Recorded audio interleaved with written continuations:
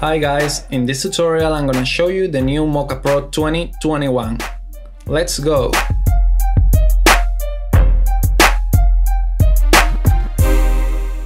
Well, I'm gonna try my best to translate this Spanish tutorial for you guys. First of all, we're gonna have a look here in After Effects and then we'll move to Nuke. If we open the Mocha Pro plugin, we can see the new, this window, this introduction window. And if it's the first time we open it, we are in the Essentials workspace. Here on the top, we can switch to Classic in order to check the new features we have here in this version. One of the new features is the Power Mesh, which is really powerful to track surface with warping that are not planar. And this is gonna be very cool for our workflow. Second, we can say we have the Python script editor here in the window menu. Here you can see on the right side of the screen to write scripts and to do tools for our workflow. It's powerful if you know about Python. And the third feature, it's the Adjust Track 2.0. We usually use the Adjust Track to correct drifting. I have a tutorial in my channel about correcting an iPad screen, but here with the 2.0 we have like more control and it's like more friendly for the users. So we'll have a quick look later, but let's focus on the track. Let's focus on this Power Mesh track to see how it's working. I'm gonna start by drawing an spline around my face, around the area I wanna track. In this instant, I'm gonna draw a spline around my face. I'm gonna click, I'm gonna select by Control Command A all the points and just smooth this a little bit around my face. All right. And here on the track tab, we have the mesh button. If we hit mesh, we automatically can see a mesh around our face. Well, I'm gonna put green my spline. Here we have some different controls. We can make adaptive contrast to create more points around areas with more contrast. We can reduce or maximize the size of our mesh in order to have more detail or less. We can have an uniform mesh or an automatic one. Okay, so it's pretty cool. We can keep the vertices on the splines or not. It depends on one we want. Here you can see that the vertices on the splines are gone if we deselect this. We can clear the mesh and generate the mesh. Yeah, I'm gonna turn this to 32 for now. And yeah, here we can see there are a lot of points we can actually modify. Here we have the smoothness, which show us the amount of warp we have, and the warp spline that will move this spline to be warped with our track.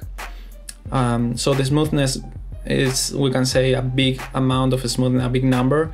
It's for a rigid body, and a lower number it's for an element with a lot of warping, like a cloth, for example. If we select auto smoothness, Mocha will decide the amount of smoothness we need for this shot. Okay. Yeah, remember, a higher number, less warp, a lower number, more warp. But auto smoothness will do the work for us. If we hit track forwards, please do not forget to turn on mesh, because I accidentally double click and it wasn't working, but no problem. Let's redo this and hit track forwards. Well, as you can see, it's still working pretty fast. I'm working on a laptop, and yeah, it's taking a little bit to mesh track this area. Here we can see that the mesh is warping with the motion of my face. Keep in mind that we can avoid tracking the eyes by masking them out, or even we can add a matte clip to avoid unwanted areas if we want. But yeah, for this instance, it's working pretty good. It's working pretty good. And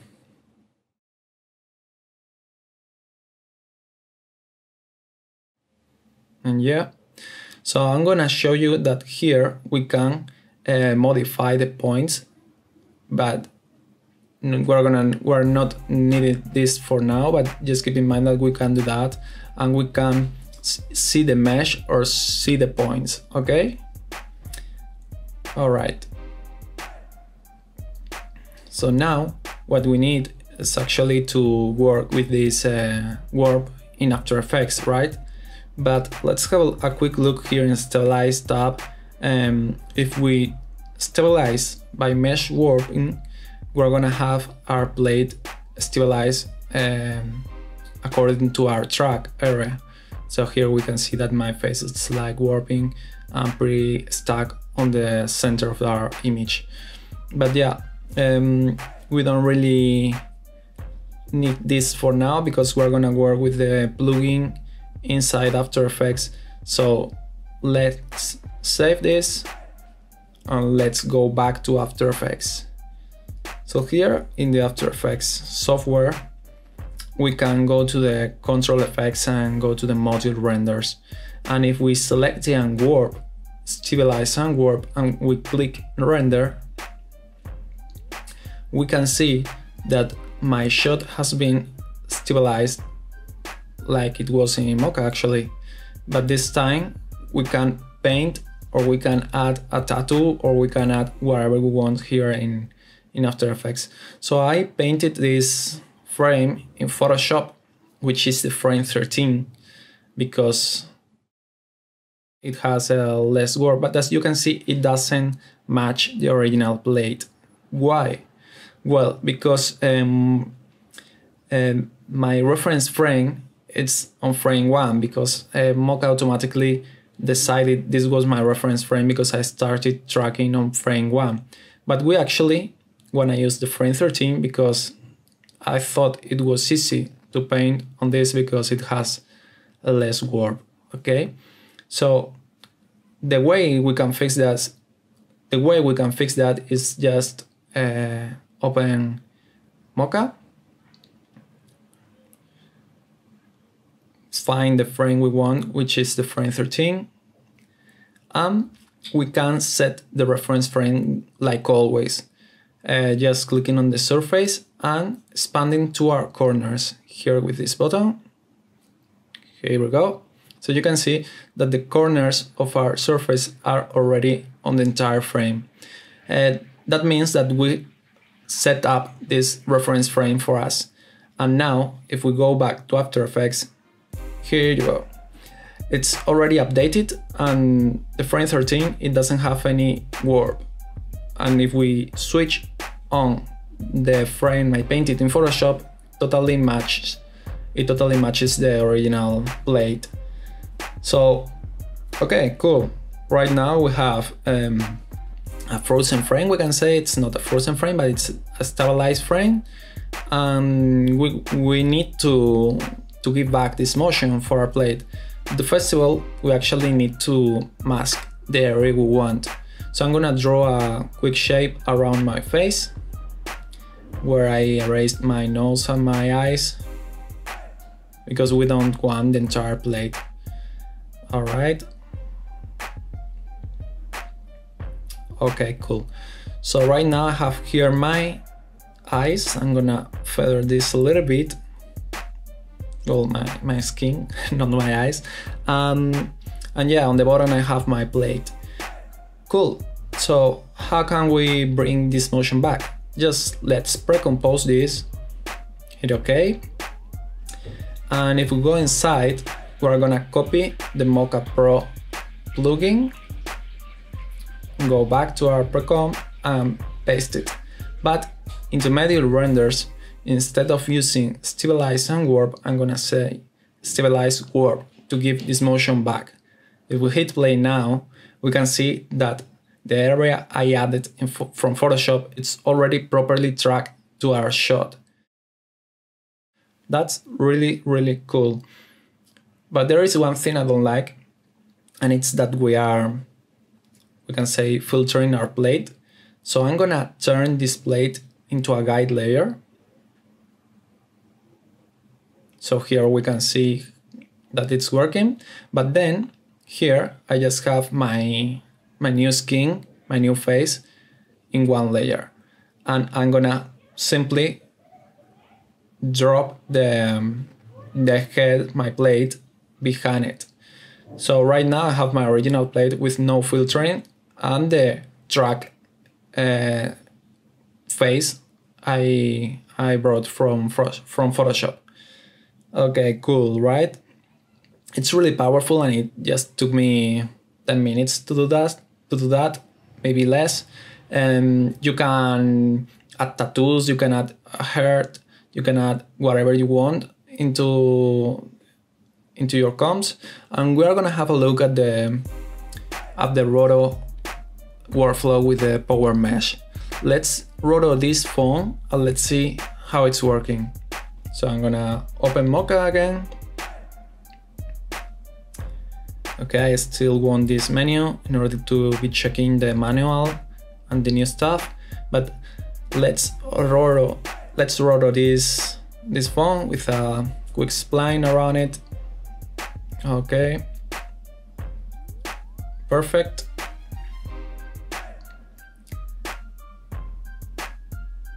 All right, let's click on perspective and mesh.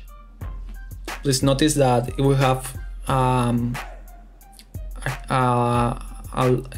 lower mesh size. It's gonna take longer, that's for sure, but it depends on the amount of accuracy we need for the shot. For a roto, we actually don't need that much, at least this time. Don't forget word spline on, and yeah, here we can see that it drifts a little bit. Let's change the spline color to check it better, and yeah, here we go. Well, we can see this is the beginning and this is the end.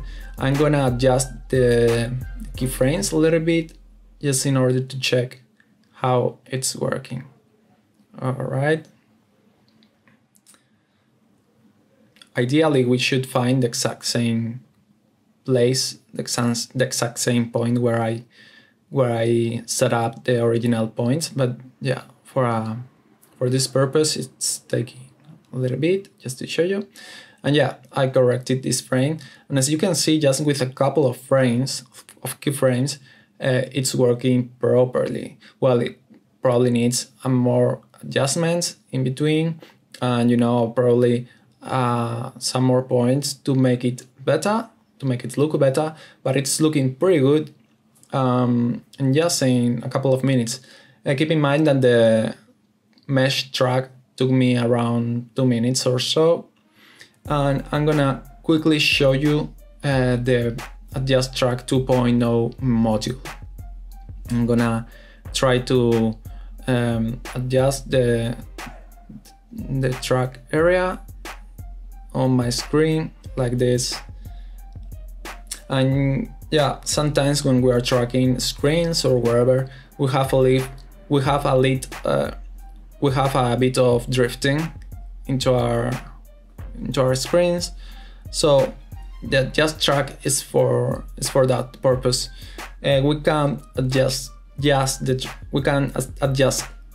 translation with 1 point. We can even adjust the translation, scale, and rotation that will generate 2 points. Okay, so we have to place these points where we want. We can add 3 points for a shear translation and 4 points for the perspective.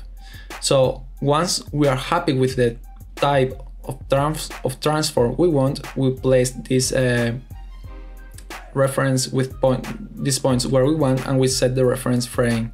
And if we move around our timeline, we can correct them by clicking on auto or pixel by pixel with the arrows, or even we can move them manually. All right, but yeah, I should probably make an in-depth tutorial for this new feature. So let's go back for the roto task we were doing.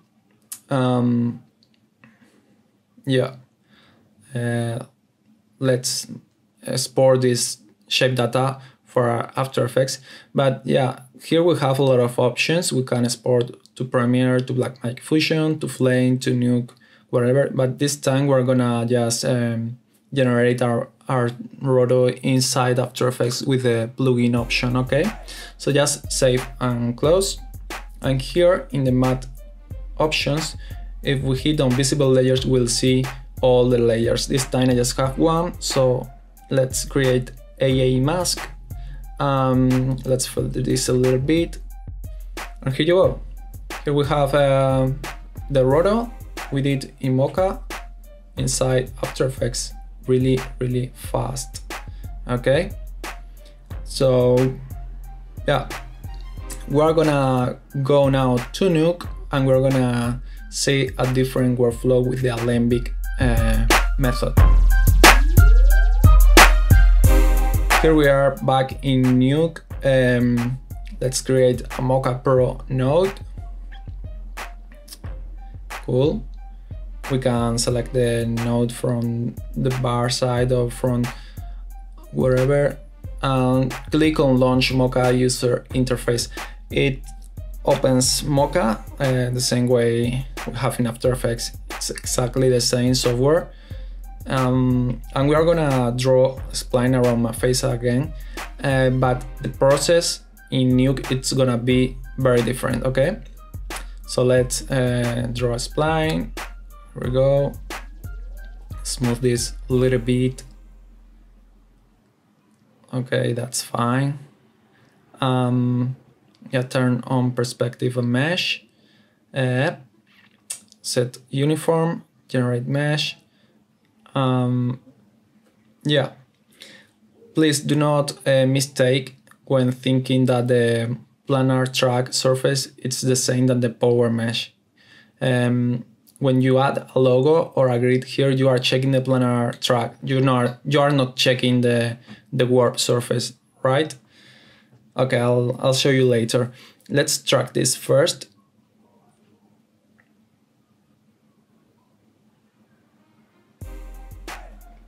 Okay, so here's what I meant. If we add a grid here, we are actually checking the planar surface. We are not checking the warp, right? You understand what I mean? So please do not mistake thinking that we are not the mesh it's not working or whatever, because the mesh it's working a different way. Keep in mind that we can always add a matte clip to avoid unwanted areas, or we can obviously roto the area we want to avoid on different layers. Okay, now let's port this track data into Nuke. So we are gonna choose the alembic mesh data option, and here in the Sport Tracking Data menu we have a reference frame where we can set up our reference frame, which I said it was 13. This time actually it doesn't matter, but let's do this. Let's save it. Let's find the path you want and save it. So now we're gonna go back to Nuke and we are gonna work with this alembic. Let's save it. Okay, back in Nuke, let's create a read geo. Load this alembic and it will create a camera as well. Create all in one node. I'm gonna create a scanline render just to show you quickly. I always like to save my Mocha Pro node there. Go to here, let's create a merge. Add a checkerboard for now, just to show you. Here we go, let's put a multiply to turn down the opacity a little bit and the size of this checker as well. Alright, if we hit play now, we can see that this mesh it's perfectly tracked to our face. If we have a look at the 3D space, we can see that this mesh is warping. Okay, that's really powerful. I like it. But now we can go even farther, because I'm gonna show you a quick method to do, for example, painting over our face. Imagine that we have a lot of trackers in our face and we have to erase them. I'm gonna show you how to do that really easily. Let's create a project 3D. Let's put this camera. Okay. Let's find the frame 13, and I'm gonna frame hold this frame. Cool. And if we now in the scanline render set the projection mode to UVs, we can see that my face it's totally frozen.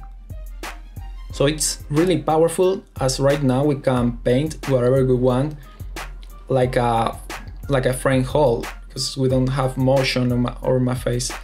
I did this this very ugly and easy painting, and not really good at painting, as you can see. But yeah, to show you, I think it works. But now we want to give the motion back to our plate. So let's create a mesh. Well, let's copy the original mesh. Let's copy the scanline render, but this time use a render camera in projection mode instead of the UVs. And as you can see, the motion is back to our plate. That's really, really cool, because we painted over like a frame hold. It wasn't actually a frame hold, but it was it was in a stabilized shot, and we gave the motion back with another scanline render. Wow, this is really powerful to remove trackers, to add a tattoo, to add a heart, to add whatever you want. Be creative, do cool stuff, man. Show me in the comments what you can do with this technique. Yeah, please notice that we should add a copy with a pre-mold to avoid unwanted areas. Just select to just bring the area we want. I'm gonna pre-multiply by RGBA this time just to have this alpha, but yeah, keep that in mind. And yeah, I think, as I said, that it's really powerful, and we can remove a lot of markers, a lot of issues, a lot of dirt when we have in a shirt, for example, or wherever. And here is the result. Notice that using my code NACHOYOS in Boris Effects, you'll get a 15% discount on any product. Hope you enjoyed this tutorial. Hope you learned a lot. Yeah, can't wait to see what you guys do. Please comment below so I can check your works. Take care.